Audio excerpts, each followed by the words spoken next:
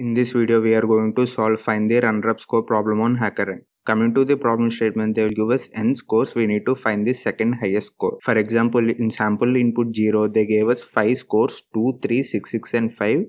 Here 5 is the second highest score, so the output is 5. Now let's see how we can solve this problem. Let's take the same example 2, 3, 6, 6 and 5.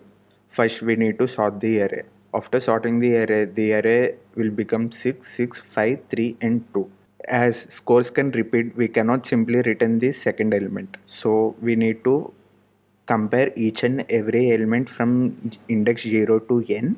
If we found the different element, then we can return that element.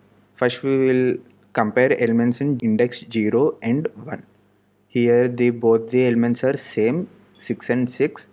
So we will compare next two elements. Here the elements in index 1 and 2 are 6 and 5. Hence we got the different element. The 5 is the second highest score. So here we will return 5. Now let's write the code. First we need to sort the array. So a dot sort of reverse equal to true. By default the sort array will sort the array in ascending order, but here we need the sorted array in descending order, so we will pass the parameter reverse equal to true.